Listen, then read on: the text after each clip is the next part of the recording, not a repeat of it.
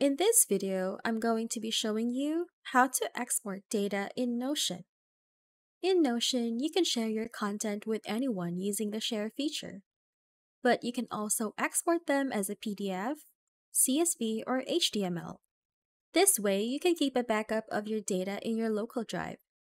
To export, click the three dots on the upper right corner of the page, then click Export. Choose your format. For HTML and Markdown and CSV, the options are the same. If you have databases, you can choose to export them in the current view or in the default view. You can also choose to include files and images or not. And if you want to include subpages, you can also choose to create folders for them. If you choose PDF, you can also change the page format and the scale. When you're done with the settings, click Export to begin the download. That's it. If this video helped, don't forget to hit the like button and subscribe.